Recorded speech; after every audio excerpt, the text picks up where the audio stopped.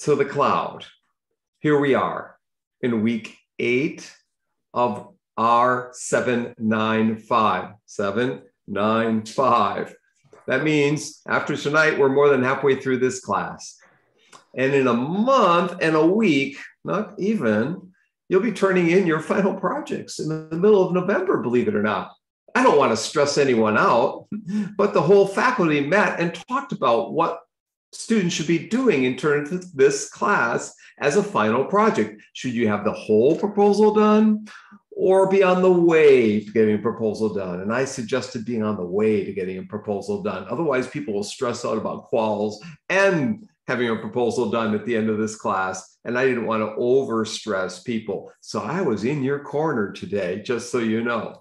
And I think pretty much everyone agreed. But also at that meeting, Professor Bowling and others presented a template that people could follow when they're going to do an EDD. So we would have a skeleton or a guideline or a template of things that you will include in your doctorate proposal so that you at least have some confidence and have some substance within your proposal, knowing that you followed some guidelines anyhow. The department recognizes we don't want to prescribe or pre-prescribe anything for you in this in terms of your proposals, but we do know that it's a very stressful time. And if you could provide at least some categories of things like problem statement, purpose, significance, background literature, framework, research questions, methodology design, data sources, and then a couple other things about references and analytical strategies and things like that. So,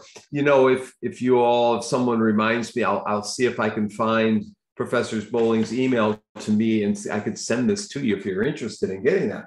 I'll also say that I'm halfway through grading in this class, and at about 2 a.m., I got asked to look at some other project. So I was working on that until 3:30 this morning at 4 o'clock almost. And then when I woke up today, I found out I missed a dissertation defense. So this is the first time in my life I've ever missed a dissertation defense. And I had read it. I had sent my comments to the author a month ago. I scanned the whole thing in. I was ready to go, but actually I missed. So the lesson for all of you, the day before you defend, send an email to everybody on your committee reminding them of the defense. I had it in my planner for next week, Tuesday. I didn't get any reminder, at least I don't remember getting a reminder, but I actually remember setting up in everyone's Outlook calendar. So it was in my Outlook calendar. I just never checked my Outlook calendar. I don't like Outlook calendars monitoring what I do. I like to be a free human being. And so I go with a paper planner. So for the sake of your faculty members who might be old school and have a paper planner, send them an email reminder the day before and the day before that and the day before that.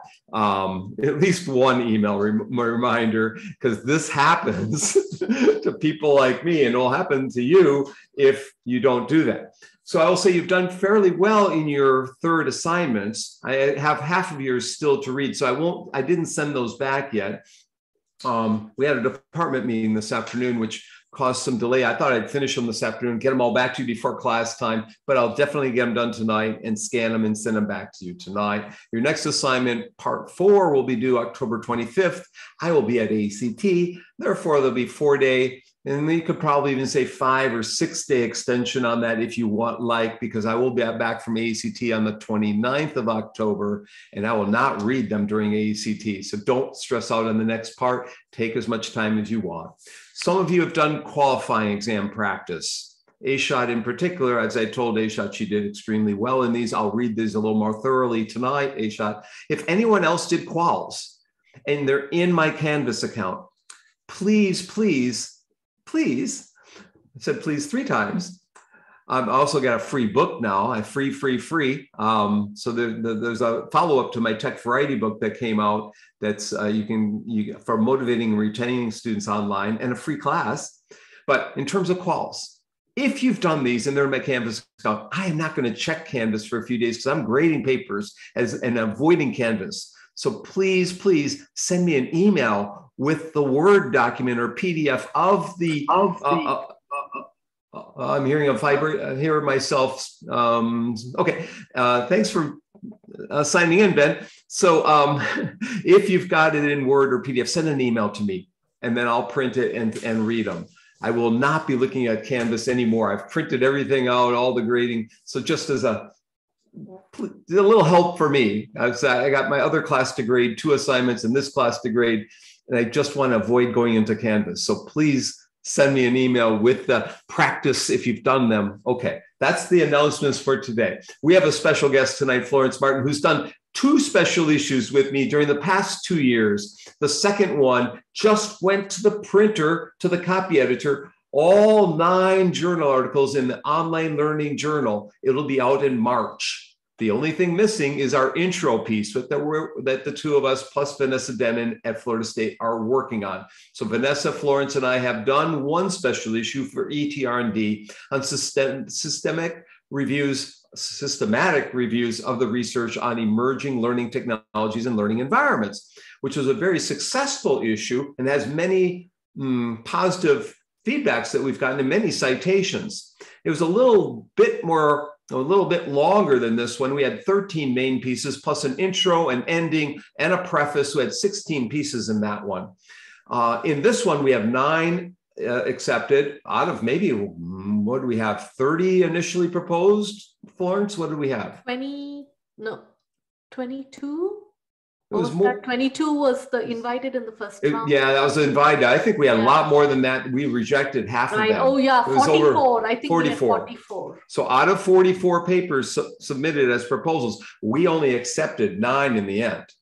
It's still pretty good. It's like a quarter or 20% or so, 20, 25. That's a good odds. So if there's a special issue, I always recommend, if you've got data, try it, because it's usually more streamlined and it gets published a little quicker and you get to know people. It's more of a community feel to it, but it is as rigorous as a traditional way.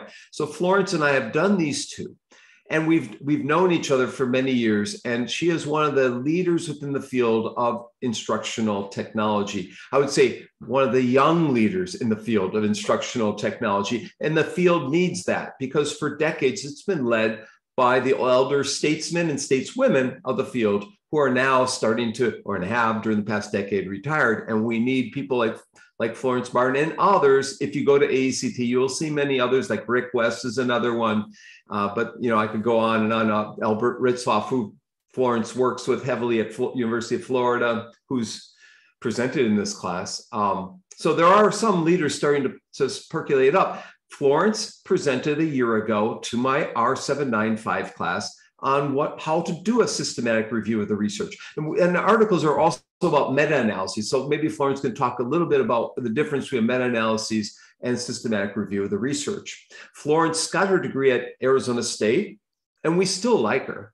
No, she didn't go to Indiana. She went to one of the other really good schools, Arizona State. And then she went off to UNC Charlotte, University of North Carolina, Charlotte, or Wilmington first, where she was a star. She moved over to Charlotte, where many IU faculty or many alums have moved to Charlotte or have been at Charlotte.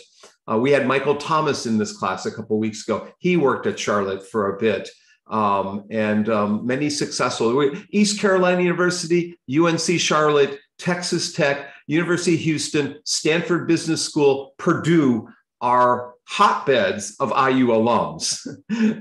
They have a lot of alums at those respective places. You wouldn't think of Stanford Business School, but yeah, those aren't faculty positions there. Those are staff in development. But she moved now to NC State. So only a couple months ago, she made a transition she was a full professor, I think, at UNC Charlotte. She moved as a full professor to NC State. And they just saw her talents and said, we need that. We need her here. Even though there wasn't a position actually posted that we saw, they knew that she would be the right person, that Florence would fill a gap that they needed at NC State. So, and also at that time, she had a proposal for a book on systematic reviews of the research. And I recommended my friends at Rutledge and my friends, well, sort of my friends at Sage. Sage is the better of the two in terms of statistics books inquiry books, methodology books. They're well known for that. And so Florence had offers from both, and she went with Sage, and she'll tell us about that at the end of her presentation about book proposal process, because you all might benefit from those insights and wisdom that she has. So I will let Florence take over at this point. Originally born in India, by the way, and immigrated to the United States. I don't know, maybe in 2001, maybe, or 2002? When was it? 2001. Hey, exactly. 21 years she's been in the USA. Florence, you want to fill in any gaps about your career, your journey in this, and all that? Well, yeah, I think that was a great introduction. Thank you, Kurt. Can I go ahead and share my screen? You definitely can. I'm assuming you all can see the slides. And I have a little bit of introduction, just a few more specifics, so we'll talk through it. So thank you to Dr. Bonk for inviting me to come talk to you all today. Again, my name is Florence Martin. I'm a professor of learning, design, and technology. That's what the program here at NC State is called. Oh, wait a minute. Learning, comma, design, no comma, and technology. Comma. Oh, actually, yeah. You know, the second comma, yeah, you can put the comma. Some places they have a comma, some places they don't have a comma. So they don't have any commas at Stanford. I think it's just learning, design, and technology. I like commas there. The commas. Yeah. So I titled today's talk a systematic review of research in online teaching and learning. So that's what I'm going to be presenting to you all today. I'm passionate about two things when it comes to research. One is research in the area of online teaching and learning. So if you are interested in online teaching and learning, there is a possibility you might have seen some of my work. The other thing that I'm very passionate about is doing systematic reviews, which is a methodology, right? So systematic reviews are a secondary research methodology. And so when both of these come together, when you do systematic reviews and online teaching and learning, I'm like doubly excited. So that's what we're going to talk about today. And that's my website if you want to pull up and, read a little bit more about me. I do keep it updated. I just transitioned to NC State. So I've been in the UNC system for 15 years. This is my 16th year in academia. And I did a new website. They use WordPress. And so you can still find all my pubs if you want to go look at it. If you don't have access, send me an email and I can email it to you. So quickly, what do I do? What does a faculty do, right? I teach two courses in any given semester in LDT. I went in brand new, but I'm the program coordinator for the doctoral concentration. Actually, it's not in educational leadership. I should say teacher education and learning sciences. Ed leadership was my prior one. It's still in LDT, doc concentration. I'm on 3 NSF grants. I'm the PI on 2 grants on digital safety and NSF grant, and one on educational technology security. I'm still waiting for those 2 grants to transfer. I'm a co-PI on a 3rd one, which is on preparing high school teachers to teach programming online. So big picture, I enjoy working on cybersecurity and CSED related work. And then I serve as a senior associate editor for OLJ. I just got promoted. I just heard about that. And then I'm doing the special issue. Oh, congrats, big clap there. OLJ is online learning journal. It's open access. Yeah. And will soon be SSCI, Social Science Citation. Right. My guess is that it's really moved up in the rankings. Right. And then we're doing the special issue that Dr. Bonk mentioned, right? With Dr. Bonk and Dr. Denon. We're doing that one on systematic reviews. I also serve as an associate editor for educational research review. So, again, you see 2 of my passions. I'm interested in online learning, and then educational research review publishes only meta-analysis and systematic reviews. If you've heard about RER, so this is the European equivalent, and they have an impact factor of 11 point something. So that high it is, So the impact is really high. And then I serve as an advisory council member for NCVPS, which is North Carolina Virtual Public Schools. And I also did the section chair conference planning this year, or I'm still doing, for AERA Division C, Section 1E, which is engineering and computer science. And then I do a ton of service. So that's how I keep myself busy. So these are just a few things. So I told you about me. I would like to know about you. So let's start with text chat 1. So tell me what program you are in, what year you are in. Yeah, let's do the text chat one first. And then if you want to combine it, you can also tell me, like if you work full-time, you can tell me where you work. If you work part-time, you can tell me what you do. If you're a full-time student and you don't work at all, you can tell me that as well, just to get to know you guys. And it's a small group actually, so. You can probably throw in special hobbies, or if you'd rather be watching the baseball game tonight, that's okay. Just, if you're a baseball nut or whatever, just give us something about you. And while you're typing in, I'll mention that RER stands for Review of Educational Research, which is the top journal of the American Education Research Association. It's kind of one of the flagship journals. They have a couple of them, the American Education Research Journal being the other, that AERJ being more statistics-based, more data-based, whereas Review of Ed Research is a review of the research, like a systematic review, summarizing what the research says and meta-analyses and so forth. In my doctoral work, I had an article sent to Review of Ed Research, and I was basically about an hour revision away from acceptance, and I gave up. It's one of my qualifying exams could have been published in Review of Ed Research, and I just didn't have the notion of persistence, which I have now. Persistence wins the day. Perseverance wins the day in education research. Okay. So there you've got some people coming in. Okay, yeah, Kim responded, the final semester of coursework. Okay, and Megan says, okay, a lot of final semester of classes. Mathematics and adjunct, okay. These are senior people. Oh, nice. So you went to school here. Megan said she got her MA in mathematics education at UNCC. Oh. Yeah, small world, yep. Shannon, again, last course calls next month. Okay, instructional design manager. Okay, family medicine, Department of Family Medicine at the School of Medicine. Okay, nice. Okay, the others keep typing. Just for me to know who's in the audience, right? It helps me get an understanding. Okay. Okay, Megan says she's moved to Philadelphia but lived in NC for 15 years. Okay, and Aisha. Okay, a lot of, again, final semester of coursework, high school teacher, coach science Olympiad, drone club, and GEMS club. Okay, interested in cybersecurity. Wonderful. Sunmi, okay, working on my dissertation, mobile application developer at Stanford University. Okay, so you do have a lot of students who are in different states. Yep. They're okay. Sometimes I get a lot of Indianapolis people in this. We have a lot of Indianapolis people in our doctoral program at EDD, but this course has from all over. All over, yeah. And then Kim says she's an associate professor of dairy cattle management and animal science at SUNY Cobleskill. Okay, upstate New York. Yeah, I just found out that NC State has a big agricultural sciences college.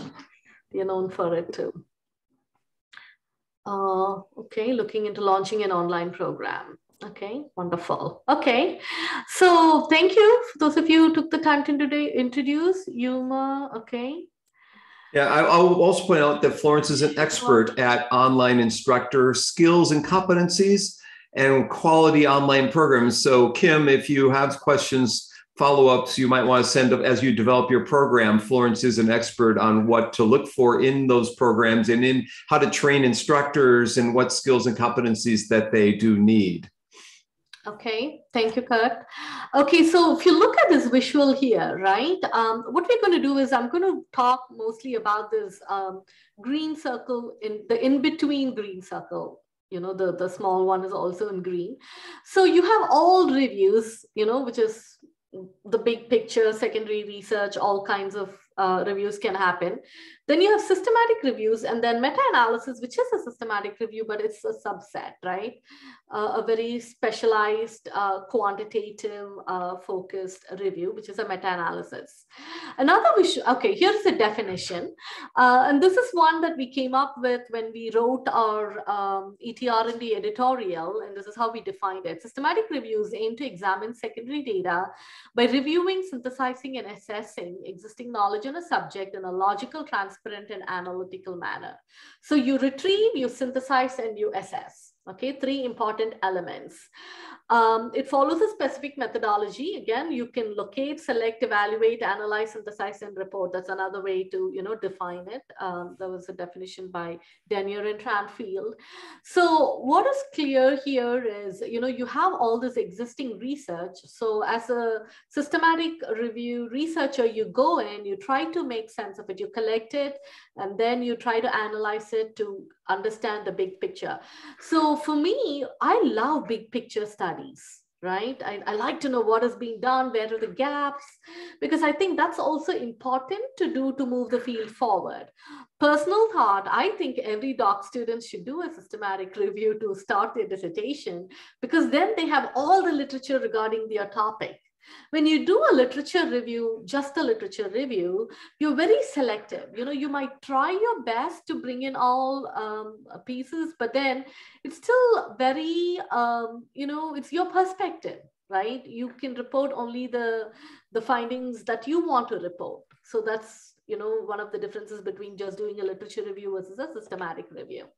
So before we get into systematic review, so this is one Dr. Bonk already mentioned. This was the ETR&D article. If you're looking for some good systematic reviews to read, this one focused on emerging learning environments and technologies. So we had topics on social media, MOOCs, special ed technology, mobile learning, game-based learning and gamification, adaptive learning, learning analytics. Especially if any of you have research interests on these topics, definitely take the time to go look. So this was in 2020, okay? So it's been a couple of years now. And we also have a good editorial which sets the stage for all of these studies. And then the new one, oh, this should say 2023. Sorry, I meant to say 2023. This is not published yet. This is the one Dr. Bonk mentioned. We just accepted these articles today. These are the 9 topics. I put in the 9 topics. There was trends during COVID, features of high quality online learning, role of moderators in asynchronous online discussion, underrepresented and minoritized learners, help-seeking strategies, online learner collaboration, passive participation, intersubjectivity, and assessment, all within the context of online learning. So now, we try to really zoom in, and within the context of online learning, we picked out a number of topics. So I think it's going to benefit the community a lot. So we are hoping this will be published in 2023. So that should say 2023.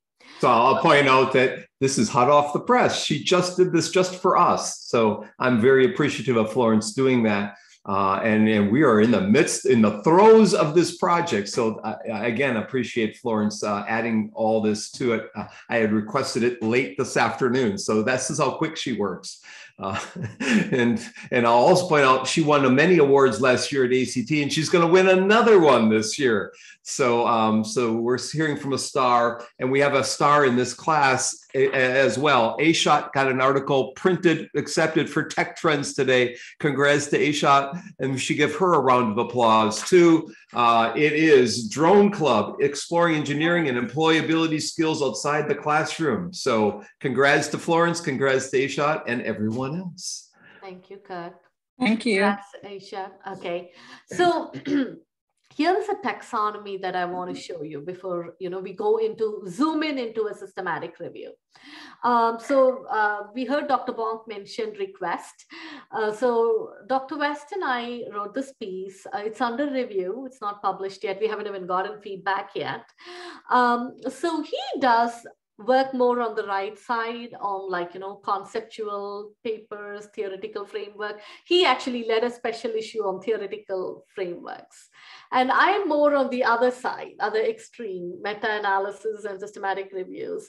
So he emailed me once and said, why don't we write something together? So that's what we did. So he focuses more on the advocacy argument. I focus more on the summary argument. So we looked through how do we categorize these. So in the end, we put these into 7 big buckets. So theoretical framework, wherever there is, an emphasis on theory development, So that falls there. And then literature synthesis, which most of you are used to doing, right? You're just synthesizing existing literature. And then conceptual papers, again, you're developing some kind of advancing, a conceptual framework development that falls there. Integrated or mixed, we put it in between because integrated or mixed method reviews, what they do is they use both empirical papers as well as theoretical papers, and then they try to put them together. So that's why that's in between. And then you see some researchers do bibliometric and citation analysis, where they extract, the reference list and look through it, and or look at citations and make sense of that. So that falls there. And then comes the systematic reviews. The way I do systematic reviews is I focus more on empirical data, but I look at both quantitative and qualitative studies together. Again, other researchers could interpret this differently too. But I focus on empirical data. Again, you synthesize and you assess and, you make sense of the findings. Then meta-analysis, which I already introduced to you, is a subset of systematic review, because here you're looking only at the quantitative studies, and especially quantitative studies that focus on similar outcomes, because to put them all together and to identify or calculate a summary effect, they all have to be studying a same outcome, right? Same variable or similar variable studying the same outcome. So that's a meta-analysis. So this is, I really like this visual. And we were talking when Dr. West and I were talking, we said, this is a great visual to introduce to a new doc student, right? For them to see how everything lays out. So literature synthesis is not the only way to synthesize literature, right? So you have so many other ways you could do it. Here's a quick look. Again, this is a lot in it. Again, you can go to my website, florencemartin.net, and pull up these. So I just highlighted 5 here. I've done about 10 systematic reviews. I just counted before I came to class today. I've done 10 systematic reviews and at least 3 meta-analysis. So out of the 10, these 5 I just brought in. So I've done on topics on synchronous online learning, adaptive learning, online teaching and learning, K-12 online teaching and learning, and the last one that was just accepted recently is online learner satisfaction. So the one I'm going to talk to you, however, today, the one I'm going to talk to you about is on the online teaching and learning, which was published in Computers in Education in 2020. So it's a couple of years old, but I think it's still a simple and a good one. And so, we're going to spend time on it. So you can see how, they're all kind of similar topics, but it's still very meaningful. And for someone who's beginning to research in that area, reading a systematic review gives you a really nice big picture. So we're going to spend the next few minutes, talking through this particular one, right? The one that was published in Computers in Ed. And I just looked, so this was published, we did this right before COVID.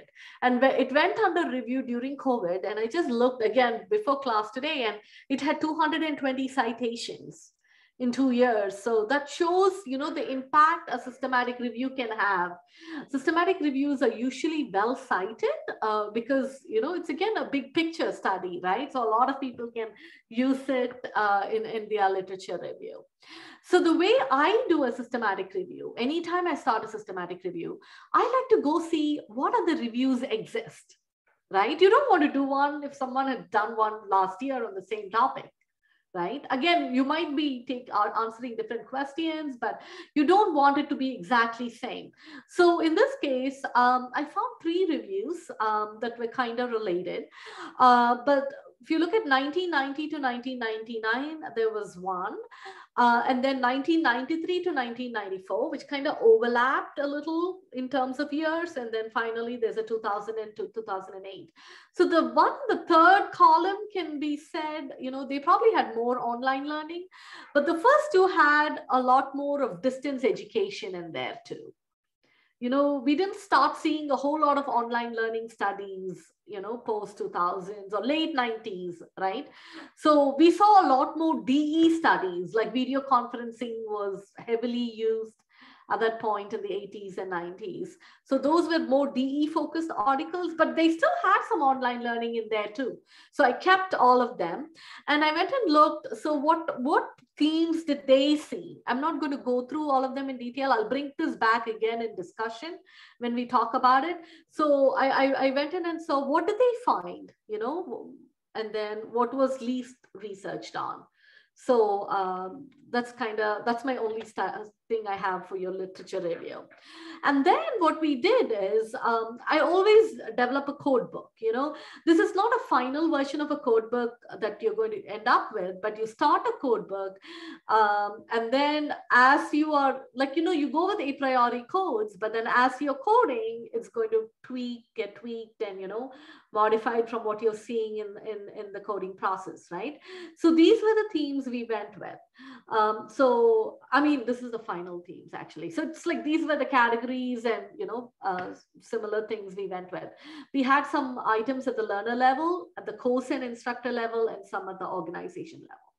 So when you think about online teaching and learning, right, different levels, and then we had multiple themes and different levels. So I have a question for you now. So looking at this, which research theme do you think is most studied? Again, based on the study, this was in 2020. You can type it for me in the chat.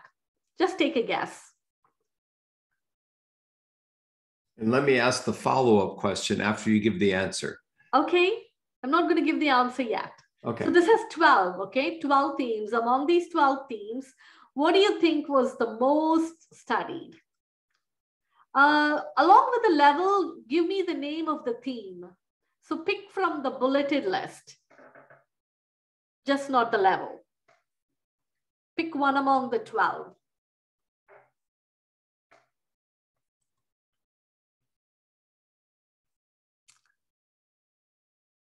Okay, Aishat says design, Shannon says engagement, Yuma says course technologies. Okay, I'm gonna give you a few more seconds. It's always interesting to, like, you know, take a guess. Facilitation, okay.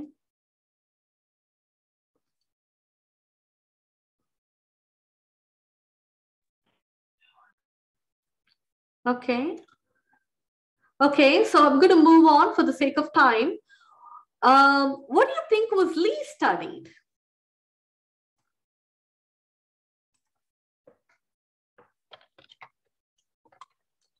Least studied, yeah. And pick one. Okay, Megan says organizational themes. Okay, policy and management. Okay.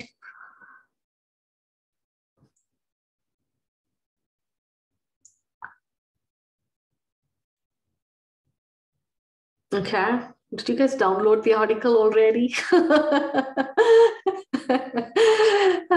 They're pretty close.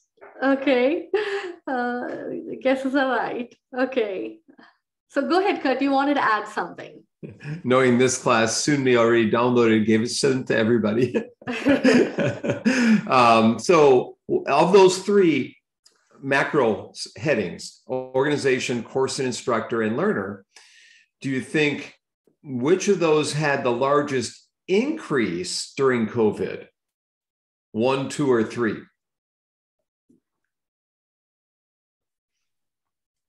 And then which of those had the second most increase during COVID? 1, 2, or 3? Which had the most increase and which had just, you know, which had the second most increase?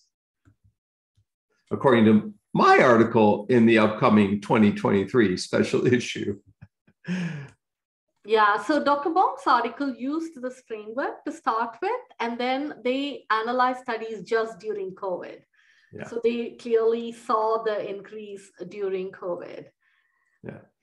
Okay. So why don't you give your answer? Then I'm going to give you the answer during the presentation. I'm not going to. Yeah. Okay, we'll wait. Yeah. Okay. Yeah, just a few more minutes. We're almost there. Okay. Yeah. So our goal was to examine publication trends, right, in the 10 years. So as I said, we've been wrapped it up in 18. We spent time on this in 19. We sent it out for review towards the end of 19.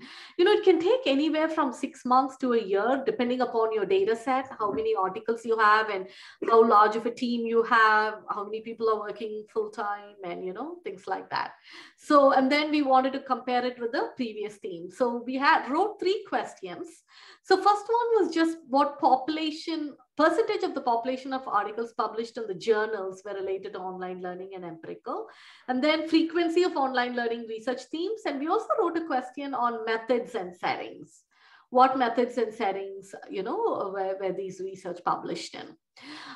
We used, there's a number of frameworks that can guide your systematic review. We just used the one from IES, Waterworks Clearinghouse, with the 5 levels. You develop your protocol, identify the literature, then screen the studies, review the studies, and then you report findings. So this is a little bit more broader. So that's what we did. So data sources, we just used one database, which is Education Research Complete. You could have gone so many directions, but even that, we had so many hits, and we had to narrow it down in terms of scope. So, it had several journals indexed in it. So we just used that. And then we just used 5 search terms. Again, we could have gone a lot more broader, but we didn't use online support in here. And so occasionally I get emails, why was mine article not in there?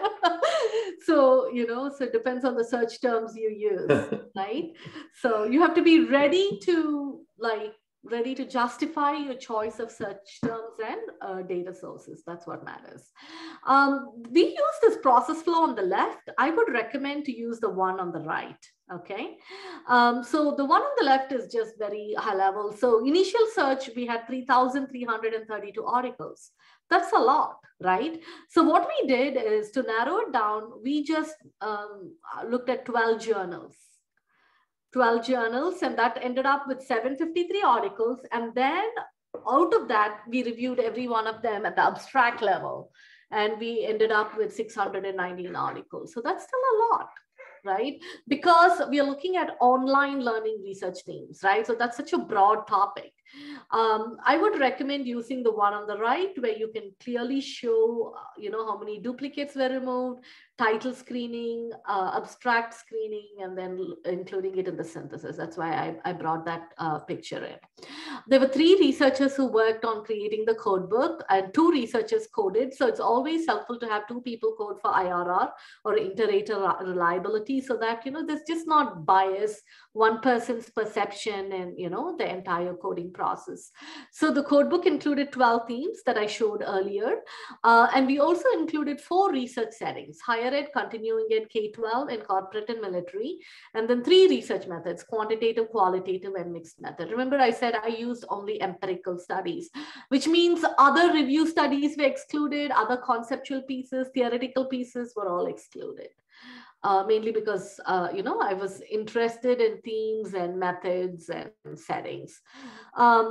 You can use this number of tools that can be used. We used MaxQDA, which is actually a qualitative software, but it was still a fun experience. We brought in all the abstracts. So we extracted it into an Excel sheet and then brought it in. So every document was an abstract, and then we kind of coded. You could code using a Google form. There are, if you are doing matters, there are so many new tools now. You're trying one called Kadima. Kadima is one.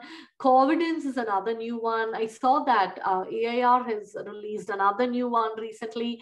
So there's so many ones, free ones too, that can be used to support you in the process. I personally even like using Google form in the process of coding. So this is what we did. And then data analysis, what we did is, it's very descriptive. The study, we created frequency tables. And then for publication trends, we drew a line graph, and then descriptive information for the themes. And we did cross-tab analysis for research settings and methodology. So this is the one, our first question is, what percentage of the articles they publish focuses on online teaching and learning? So you can see frequency of empirical online learning research, 152 articles were published, and so that accounted for 22.5% of journals' total articles. So we kind of, just to get an idea how many articles published in journals, focus on online teaching and learning, because, we also used only 12 journals, right? So we kind of did this analysis. By year, you can see how there has been an increase, right? So this chart, if Dr. Bonk's team creates this line probably will just go straight, right? COVID, we all know that there were so many studies on online learning, right? So this line graph would just like increase. Okay, so for those of you who responded to the themes, I saw engagement in there. So whoever said engagement was the most widely studied theme, followed by learner characteristic. Those were the two. And the least studied, actually instructor characteristic had the lowest number of articles. But then those of you who put in organizational themes in there, there's still a need. Definitely, the organizational level, there's not enough studies done. All of them, institutional support, access, culture, equity, inclusion, ethics, leadership, policy, and management. So all of that. I'm going to pause for a minute.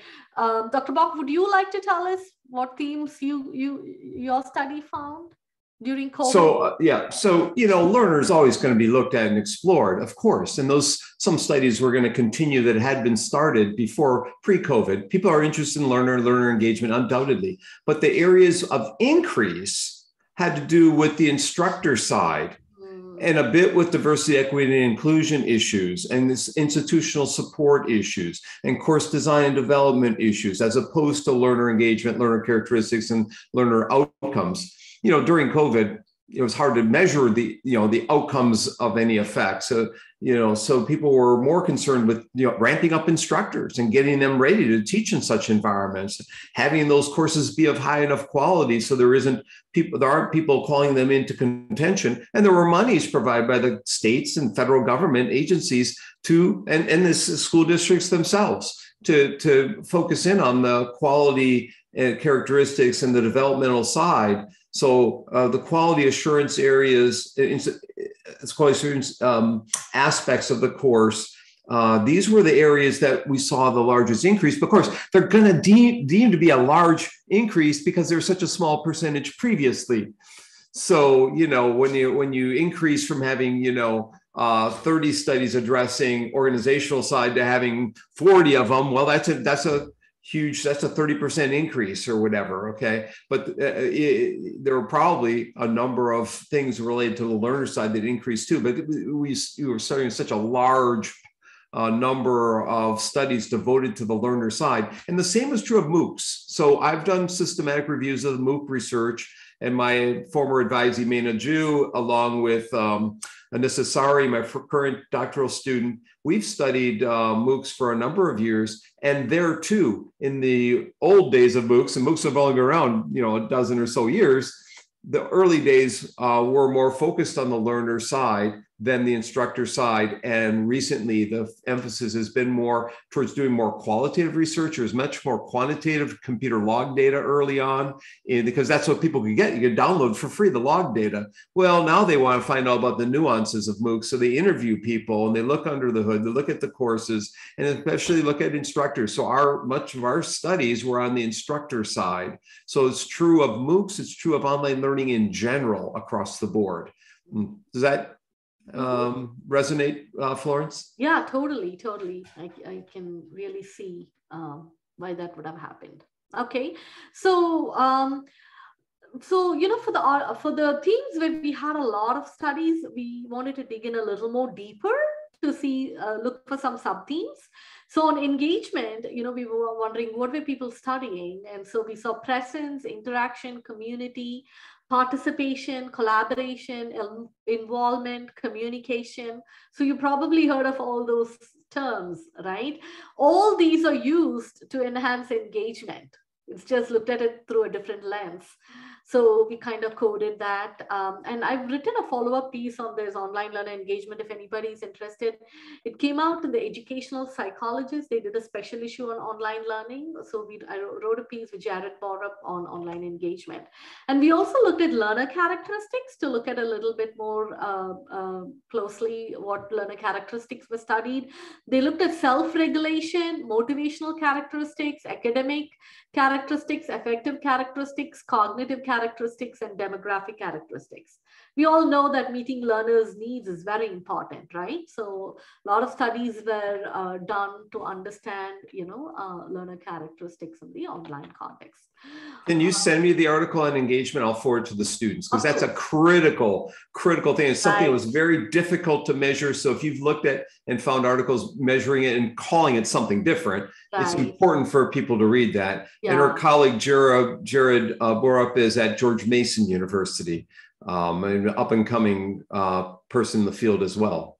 Yeah, I'll be glad to send it to you when we are done. Okay, so looking at setting, where were these studies conducted? Mostly in higher ed. You can see the numbers, right?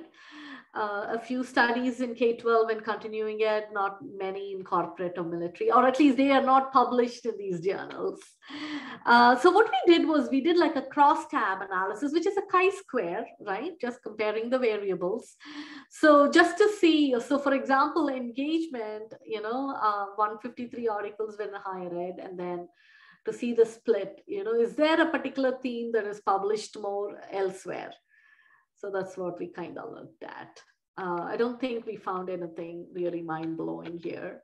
Same way we looked at research method. So what type of methodology is used to study these themes?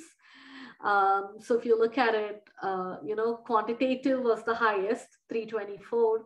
Qualitative was 200 and mixed method was 95. For example, if you look at engagement, clearly, there was 78 quantitative studies, 69 qualitative, but look at learner characteristics, a lot more quantitative studies, right? So certain themes, they were more heavily quantitative focused. So that is something that was interesting. And then, qualitative was kind of spread out all through. So this is another type of analysis you could do if you want to compare, methodology to your themes or any other characteristics. And then this is a visual I showed you at the beginning, right? I showed you the first 3 reviews. So what I did is I added my study here, or our review here. So on this review, I collaborated with a doc student. She was a doc student at that point, Ting Sun, and then another methodology professor, Carl Westin. Both of them at UNC Charlotte. I have to give them credit. So this was, you cannot do systematic reviews by yourself. You can, it'll take you forever. It's always good to have a team. So if you see again, so I highlighted learner characteristics and engagement. So those were the 2 themes. So you can see 3 out of 4 reviews found that to be most studied, right? And then least studied, equity and accessibility, institutional administrative factors, management and organization. So a lot of the organizational ones were like least studied. So this shows, right, even, in this decade, similar topics were being studied. Again, post-COVID, it might be different, but this is how it was at that point. There were limitations. There's always limitations, right? We looked at only 12 journals, only 5 search terms, and then coding process could have been biased. So you always want to be upfront about the limitations. Future research, I've been advocating for more studies at the organizational level. Maybe there are pieces that are getting written that are not being published in these journals, or we definitely need more studies at the organizational level. And then the sub-themes of engagement and learner characteristics as ramifications for teaching and learning professionals. And as I said, we've gone in and now really looked at the engagement themes a lot more closely post, after we did this study. So it has a lot of benefit. And this is one of my last slides, and then we'll have a few minutes to, chat, and I'll take any questions. So as Dr. Bonk mentioned, I asked him, I'm interested in writing a book.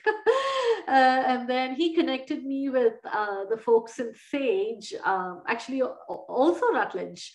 But then again, I went with Sage, and here is my table of contents. Just to give you an idea, what can you expect in a book, in a systematic review process, right? I just finished writing the first chapter, Introduction to Systematic Review. The second chapter, I'm going to talk about all types of methodologies to conduct systematic review, but then zoom in on systematic reviews. Designing or framing a systematic review is important, and then including and excluding studies, that is a process in itself, right? What can you use in your systematic review, and how do you set that parameter? That's important. The process of searching and screening, then comes coding, and then you analyze and synthesize, and then you report findings. So that's kind of the process. I call it as the DISCAR process, DISCAR, designing, including searching, coding, analyzing, reporting. And then ethical considerations, like in any research, there's always ethical considerations to keep in mind. I'm going to talk about that. And then technologies that can support you in doing systematic reviews. And then one chapter I'm going to write on expert advice from researchers, from interviewing researchers. And then finally, just, wrapping it up and looking to the future. I'm excited about this book. It's going to be a long, long way, but I'm excited. So here are a few references that I used in the article, in the presentation, and that's my email. If any of you would like to contact me after today, feel free to reach out. If you need access to any of the articles that I talked about, I'll be glad to talk. So, Florence, I was going to ask if you were going to have a chapter or a section of a chapter on coding tools, because I anticipate my class would be very interested in the coding tools, given they're about ready to dissertate. And it looks like chapter 10 is going to have that. Is that right? Yeah, so I'm going to put all types of technology in one chapter. I could have, spread it out, but there's just every phase has technology these days, right? So yeah, for coding, I'm going to put them all together. And I saw that there was a Jamboard. Yeah, there's a Jamboard. Before we go to the Jamboard, I'll point out that, as you can see, Florence is a star, and her light is shining brightly. I'll also point out that if you normally talk to a statistics professor, hear a lecture from someone in inquiry or statistics, they'll have articles from 1977 and 1984 and 2001, and they'll be using those same articles for 30 years. And when they retire, their little packet of articles will be the same ones. They'll all be torn to shreds because they use the same one for 30 years. Florence made an apology for having an article that was 2 years old. That's old. This is old to Florence as an article, but in the statistics world, old means something 50 years ago. So no need to apologize at all. It's cutting edge stuff, as you could all tell that she was presenting on. I'll also point out that next week, John Hitchcock will present on mixed methods design, which Florence alluded to. He's a former professor of IST who works consulting as a consultant here in Bloomington. And we'll also have Merve Bazdigan, my former student, who will be also talking a bit about mixed methods and also how to do a literature review and how to form research questions and how to use survey tools and what the survey tools are. So we're going to extend what we had today with Florence with next week. And after Florence, and we take a break, after Florence, I'll come back and give you some more tips on writing and publishing, my best tips. So now we can go to the Jamboard or to any question from anybody at any time. Sunmei, do we have Jamboard questions? I actually have no questions on the Jamboard. No. Okay, so who wants to jump in? Ben, Megan, Kim, Shannon, Yua, Aishat, go ahead. The floor is. Put it in chat too. Megan, go ahead. I was going to say, I don't have a question. This is really helpful in terms of, I was just on a research, or I'm still on a research committee. Aishat and I were helping out Dr. Pawan too. And we were doing a systematic review, and this is really helpful because it's a great tool, and it's a great, thing to do also for publication. So just thank you so much, because it was really informative, and I think your book's going to be amazing. So that's great. Thank you. And so, Megan, are you a Philadelphia Phillies fan today? Because they won by one run. Yeah, I the only thing I can't do is be an Eagles fan. Otherwise, I'll take all the other Phillies. being a Giants fan my whole life, I can't convert to the Eagles, but everything else I'll take Philly. But okay. Kim, are you a Giants fan too? Oh, no. We're Pittsburgh Steelers fans in my house. My husband's from Pittsburgh, but my family is from New England, Massachusetts. So they're Patriots fans. Oh, okay. Kim, you got a question or comment for Florence? So I guess I have a comment or a question for Florence.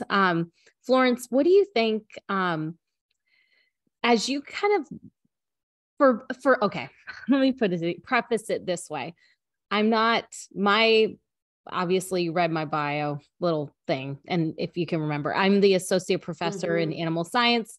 And so I'm an academic who is not in instructional design or in learning sciences.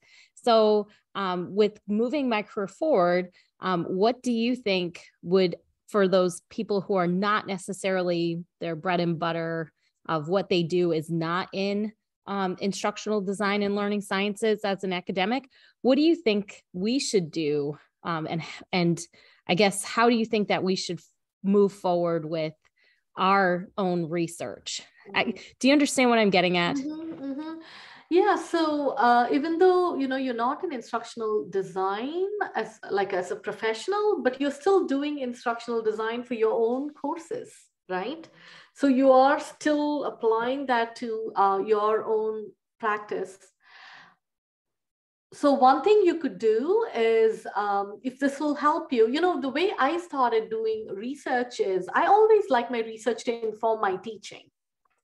That's how I kind of got into online learning too, because, I used to do synchronously online, and I spent several years studying synchronous online learning. And then I would take my findings and apply it to my classes. Not necessarily systematic reviews. I did survey-based, I did interviews, what are good practices? What are best practices and strategies? So it could be in animal science teaching context.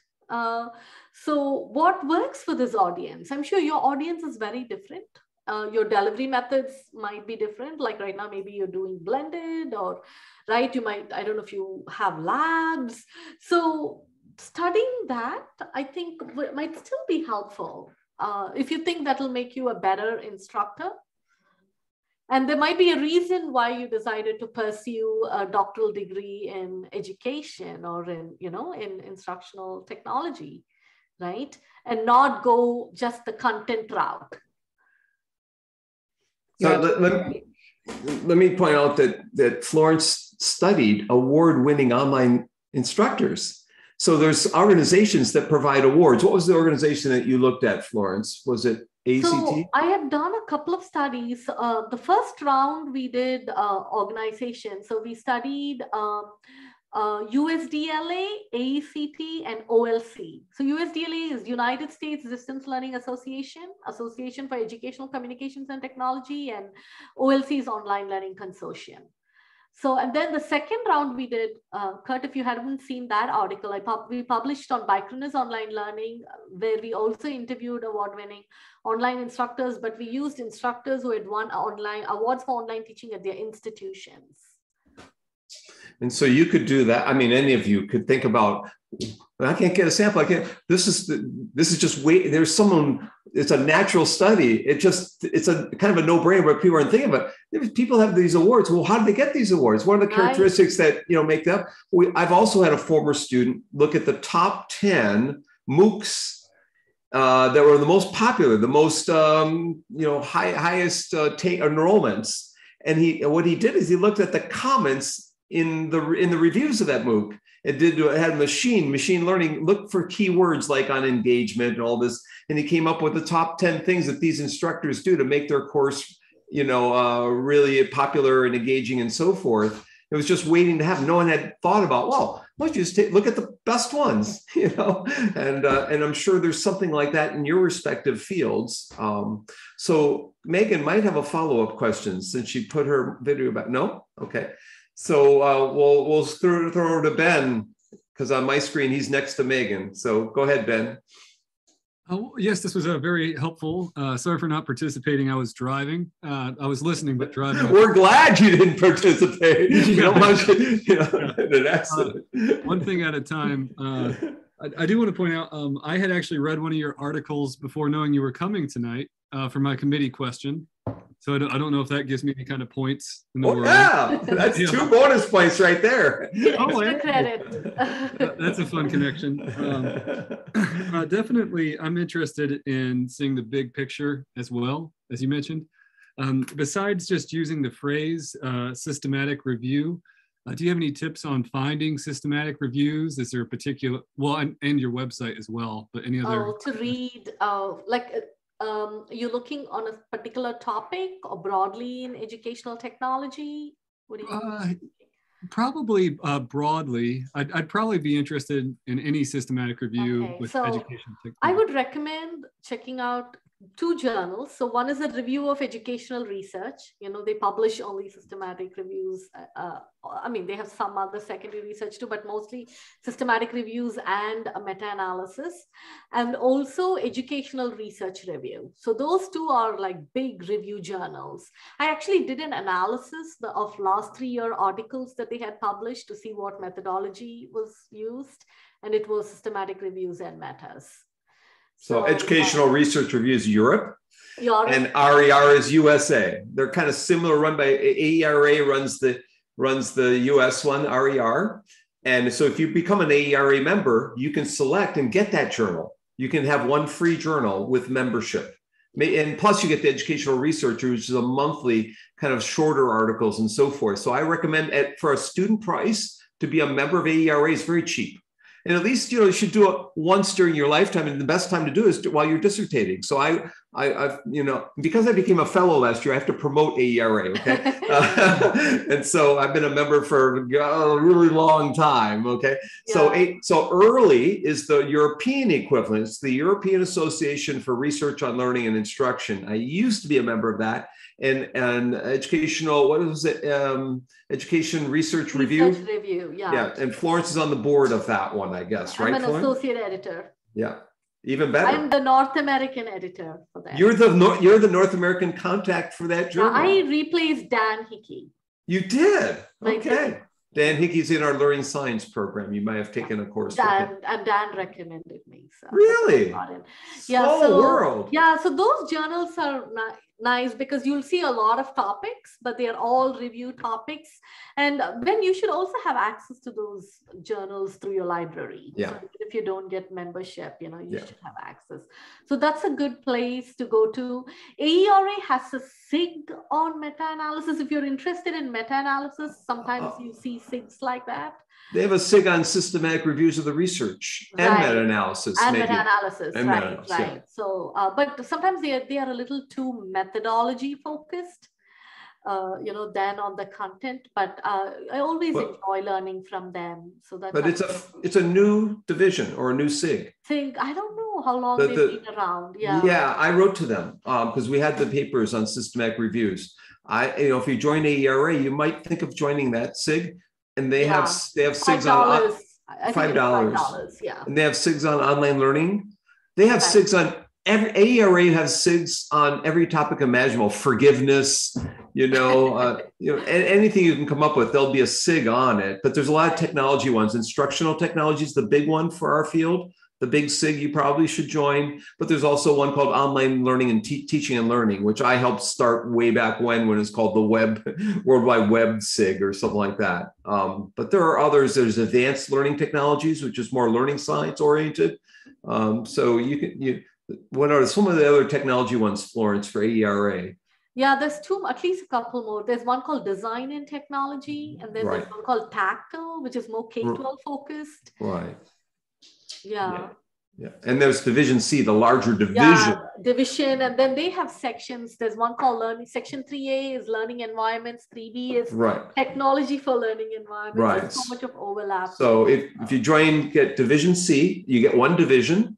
And then joining SIGs costs a little extra. And then you can choose which ones you want to join. Yeah. Great. I'm glad you led us on this conversation, Ben. Yeah, thank you. And could you say the acronym real slow for me? I'm sorry. It's EREA? Is that? Oh, early. EARLI, European Association for Research on Learning and Instruction. And they have a biannual conference in great cities in Europe. I've gone twice, maybe 3 times. And I've always, it's a very enjoyable one to go to Europe in the summer, in August. I think it's late August. It's in August, usually. Yeah. So that's early and. Yeah. Oh, thank you. Yeah. It's smaller than AERA. AERA is 15,000 people. So early is a much smaller equivalent for the European. Some Americans go too. And I think you create more community in the smaller ones, definitely. You could propose your dissertation research too early. That's what I would recommend, take a stab at a conference that you might not have otherwise gone to. And since it's going to be your pinnacle work of your life, unless you continue in this vein and do other follow-ups, some of you are only going to, do this study and then you want to go back to your regular jobs and day, and so forth. But, you should try and go to a conference based on your dissertations. Go to more than one conference. You should take segments and have one for AERA, one for ACT, and one for a European conference. And hit them all. Yua, you had a question. Okay.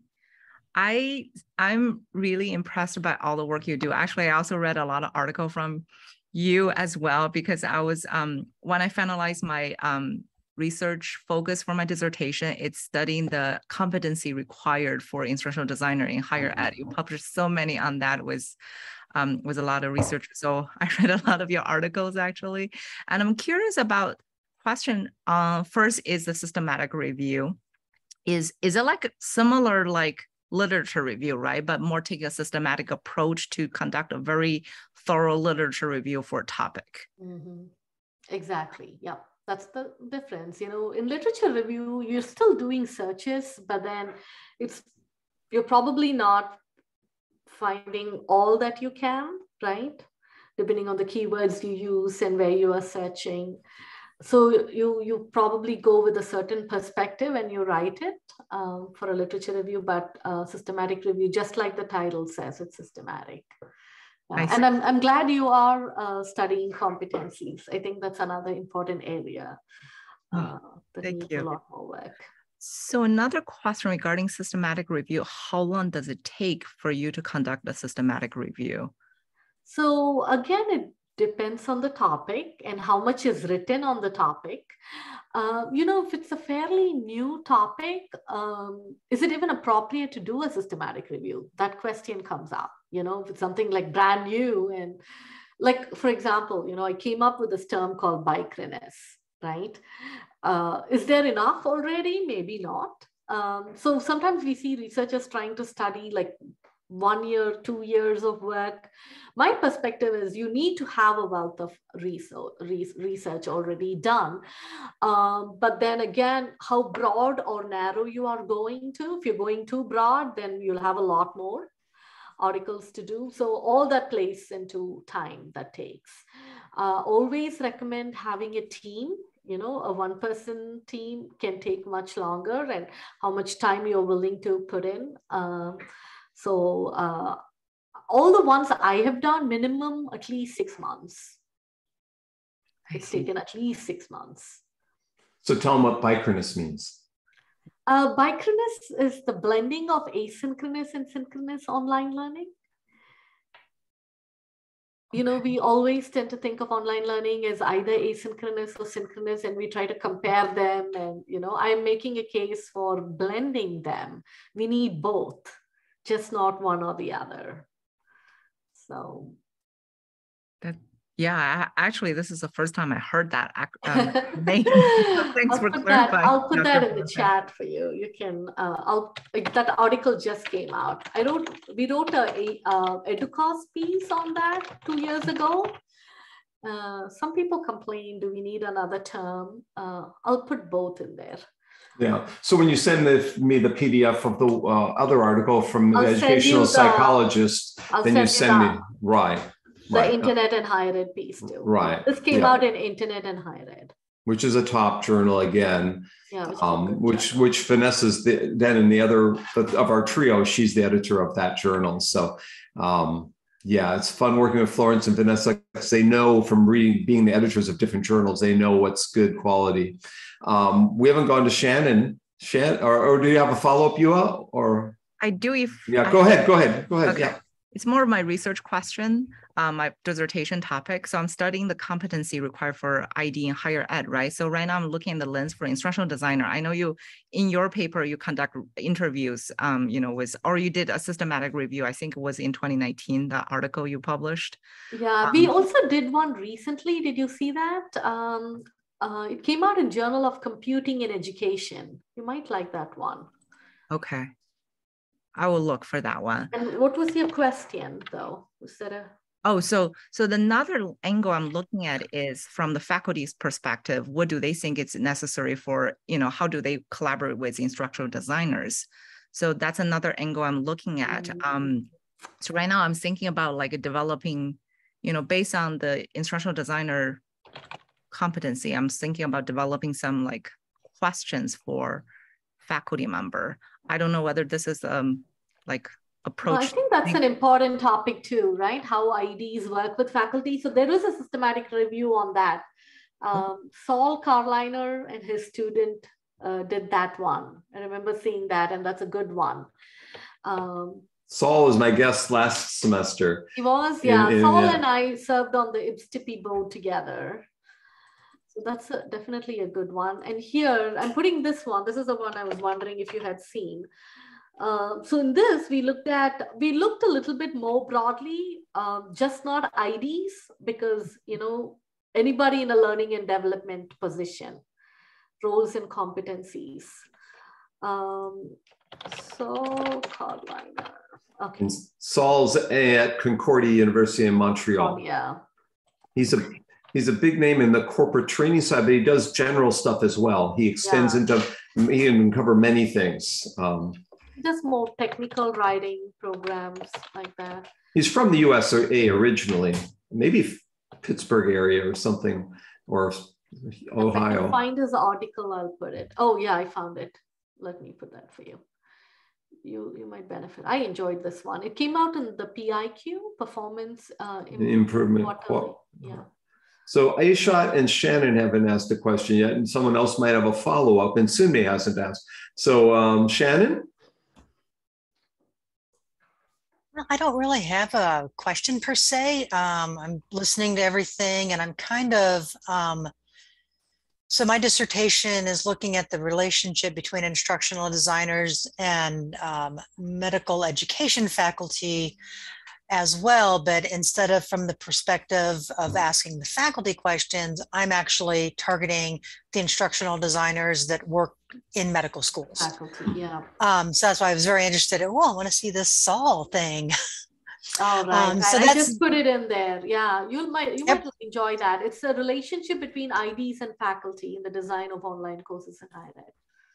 All righty. So yes, I don't really have any questions per se. To be honest, I'm the weird odd duck out. I don't want to be a faculty when I grow up. I don't want to do research when I grow up. I really did this degree because I really just wanted to learn more. I love being an instructional designer. I want to be a builder. That's what I love doing. And you will be using research, right? You may not do research, but you'll yes, but not like real research. I don't really care about writing papers and that sort of thing because I don't need it for my life. And the only reason, when I wanted to do this program just to learn more about being an instructional designer, I was perfectly happy going ABD, but my wife said no. So. You're almost there. Yes, exactly. So I'm just, I just sit here and listen and try to absorb it all because I am not a researcher. And so I just need to listen and learn from everyone. Kim and I were in a class last semester. Remember that class with Dr. Pawan? I was on the struggle bus, man. I was consistently and constantly lost in that class. It was on research theory and stuff like that, theoretical frameworks. just lost. So it's a good Bill Murray film to watch. And that's the one where he says, take baby steps, baby steps. And really this class is really one little iterative step after another. We're all taking little chunks. I'm going to finish the gradient part 3 tonight. I got halfway through everybody's.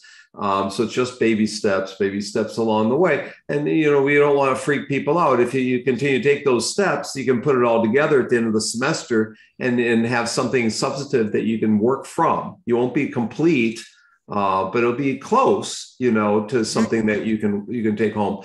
But, if we put we had the big meeting today at the department about that, whether it should be a completed document or not. And I recommend no. And just doing quals is enough of a stressor in one semester, to do. So thanks, Shannon, coming to us from my favorite city in Wisconsin, where I was raised. She's in Milwaukee. And she works for IU Medical School. And so we should go on to Sunmei or Aishot. Aishot's the star today because she's got publication. So I'll have her go last. Sunmei, you have a comment or a question?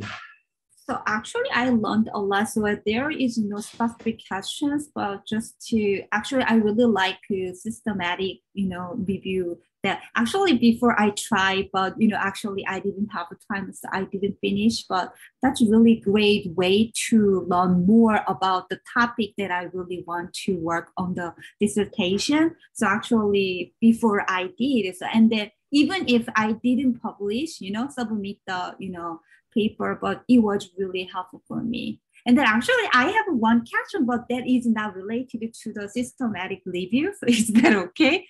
Just, I saw your research output at that time, just in higher education, there are, actually mostly a lot of people work on the higher ed, and then compared to K-12, what is that reason? What do you think about the reason why so many people... the comparing the settings? Yeah. That was really interesting. So yeah, I don't know if there was a strong rationale, for online learning. You think we know that there is research that shows that online learning works better for older learners, right? It's a little more harder for younger learners, but then COVID pushed everybody to go online. Even though there are a few virtual academies and virtual schools where we see probably middle school and above, you want them to be a little bit more self-disciplined before they go into an online setting. If they're in elementary school, it's really hard, right? They need that support. Exactly. Right. So but there are still important topics in different settings that still needs to be studied. And there are researchers who dedicatedly study K-12 online learning. So it's always interesting to see is a particular theme studied to the same extent in different settings. So, thank you. Yeah, that's why. Very cool. Yeah, and then I think that maybe after COVID-19, maybe more people are working on K-12 as well. That's because all people, worked online. Still, they are working. Right. Yeah, a little amazing. bit. I sit on the advisory council for North Carolina virtual public schools, which is the second largest in the nation after Florida's virtual schools. And it's just the initiatives. So, there's so much of teacher shortage in a lot of places and lots of reasons why they rely on a virtual school these days. Specific subject, they don't have a person to teach, or like co-teaching options, or so I hear so many things going on. There's a lot of reasons why kids end up going to a virtual school. Exciting. So I can answer both questions. Why did North Carolina become number 2? Number 1 in the country is my friend Julie Young created the Florida Virtual School and became well known for that almost 30 years ago. They were an early adopter in Florida. But in North Carolina, they had a lieutenant governor who embraced online learning. And within 1 year, they went from nobody online to 25,000. Within 2 years, they went to 50,000. That's just because of the right person at the right place at the right time. And it happens sometimes. In terms of why do we study higher ed and not K-12 online learning? Well, higher ed embraced it much more quickly than K-12 had embraced it. K-12 was slow to jump into online teaching and learning. It happened in pockets in Hawaii, in Idaho, in Michigan, Indiana, and Ohio were they'd start it and then they'd stop it. There was all sorts of problems. But North Carolina and Florida were the big states. Maybe Maryland might have been too. Those were the big states doing online in K-12 settings. In higher ed settings, New York, state of New York, big time was happening. Indiana, has been a leader in terms of this. And there are many states who've been experimenting, state of Washington because of Bill Gates and there's money there, and Arizona because of Arizona State. So there's reasons for it. It's just that, and people who is going to research it, there are K-12 teachers aren't going to be doing research. So higher ed was leading the way. There were researchers going to study their own environments. They're studying what was taking place on their campus, and then hence all this research was happening in higher education settings. It was funded by the university would move to online. They funded it. They gave little seed money for pockets of money to study why it was happening. So it built up over time. And with 4,000 universities and colleges in this country, it would, over this it's been going on for 25 years, 30, almost 30 now. There's a lot of studies in higher ed. That's as a result. And so the corporates also embraced it, but the corporates didn't fund studies of it. They embraced it for other reasons. So we should go to A-Shot, and we need to give Florence a break. She's gone longer than we expected. But A-Shot, could you please give us the 20-second elevator pitch on your article? And if it's okay, I will share this with the class on drone technology. So A-Shot, can you tell us what's in this article and then ask your question? I took a production class a few years ago, and I had the opportunity to start what we call a drone club at my school. So I wanted to look at it from the perspective of an instructional designer. Why? What is this for? Apart from kids coming into my classroom, eating my snacks and playing with drones, what exactly can you achieve? So also I looked at it from purpose. So I designed the course using Merrill's force principles, and I was able to get people to evaluate it. They had questions. So based on the evaluation, made an update and all that. And so a paper kind of came out from, if I remember, Ben Stevens. I did present this at the last IST conference. I think, Ben, you were there. Correct me if I was wrong. No? I know. I remember one of my classmates. I assume it was Ben, but yeah. Was it online? Was it the? Yeah, it was online. Yeah. I do remember that presentation. So, yeah. So from there, I just said, okay, just kept pushing. So in between completing grades in May and doing this, I just turned it in just in case. My purpose was at least get one article rejected before I graduate. Lo and behold, it was accepted. So, yay. And I'm in Bloomington. I didn't see the drones flying overhead. So were you doing drones over at Bloomington North outside? Yeah, Bloomington North. There's a limit, right? You shouldn't fly within 4.5 miles from the airport. So my school is specifically for exactly 4.5 miles. And they actually have drones at IU. I know the geology, they have like over $150,000 worth of drone. That's pretty cool. So yeah. Yeah. So what do you have for question for Florence as the final question for tonight? You're the star today. Congratulations again. Yeah. Thank you. Thank you. Florence, I just wanted to say, that's your paper, the one you presented here. We read it, what we're going to do. I did write another paper, systematic review. We followed every instruction you had on this paper from steps. So I've actually used this method. All I can say is thank you very much for it. If you follow the paper, I would have put it step by step, you will not go wrong. That's all I can tell people. So you broke it down to the simplest form. So what could have been very, very taxing became at least a little bit more to understand. And yeah, it was rejected though. Thank you for your apologies, Dr. Bonk. But at least we went somewhere. Glad it was helpful. Yeah, rejections are part of publication process. You should just not give up, right? Make the changes and send it elsewhere. Yeah. So that's why rejected too. You know? Oh yeah. After all these years, we still get rejected. So and that's why Florence is doing the book. She can write in language that people can understand, step by step, and she'll give us the announcement of the book when it comes out. I will share it with this class. So I want to give Florence a round of applause and thank her for staying a little extra. And for everyone here, could you do one more favor for me? Besides sending me any calls, if you took calls, send them on an email. The second thing I would like you to do is say, forwards with me in unison. I'll count to 3. Please come back, Florence, for next semester with my next class. So on the count of 3, please come back, Florence. 1, 2, 3. Please come back, Florence. I'll be glad to. It'll probably be the last time I teach this course for a while. I'm not sure, but I'm going to do it in the spring. I might have to present on one of the newer articles. Anything's new that you've produced in my mind, but I'd love to get the freshest and newest pieces. It's been a delight having you with us tonight. I'm all my students, and there are 2 that couldn't be with. I'll share it in, I'll create a YouTube video. I'll share it with you. I'll share it with them. I'll put it in Canvas tonight as well. Later tonight, when it converts it, Kaltura has to convert it all. But so part 1 is going to stop the recording again. Thanks again. You were great. You. All of you have a wonderful semester, and I will see you all later. Okay, bye. Thank you. Bye.